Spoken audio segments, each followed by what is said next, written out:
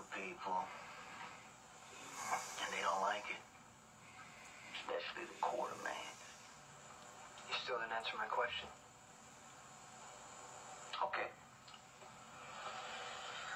I'm doing this because of the way you dumped that table the other night. I meant it when I said I know the feeling. With me, it's like a big red train.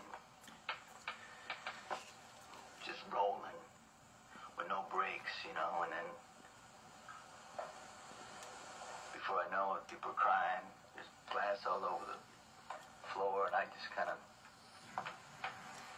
stand there wondering, did I do that? Are you brain damaged? What do you mean?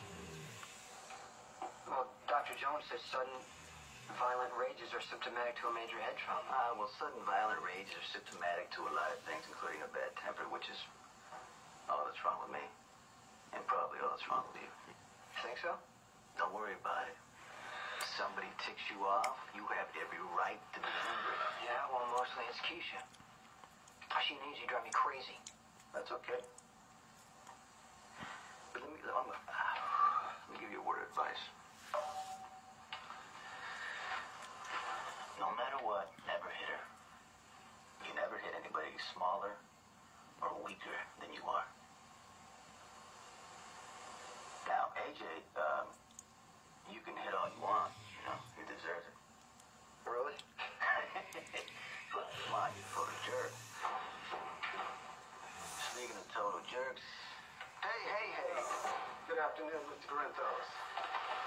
All right, I don't believe this. If you're here for me, then you better have a warrant with my name on it, and you better tell Detective Garcia that he better be ready for a police harassment suit. Then it's a good thing we're not here for you. Mr. Quartermain, will you come with us, please? Wait. What's going on? Well, your family's a little worried about you, sir. They sent us to come bring you home. Let's go, sir.